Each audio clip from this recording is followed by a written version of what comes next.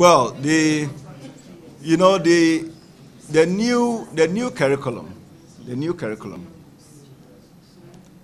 comes with the key area in that curriculum is the pedagogy or the approach to the teaching and learning.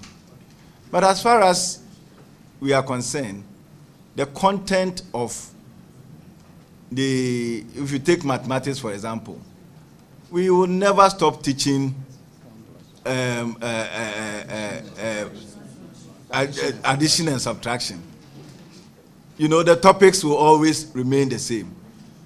So any material, you can even go online now and access some material. But once you have that material, as a teacher, what you need is the approach. And this approach is what we put in the training that we give to them, plus the resource pack that I'm talking about, which has all the samples as to how to teach and all that.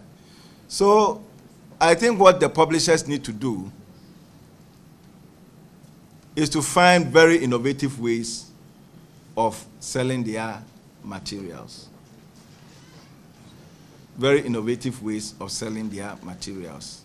As far as the content is concerned, there's no problem with it. The approach to it, which is supposed to come in a teacher's handbook, is what is very important.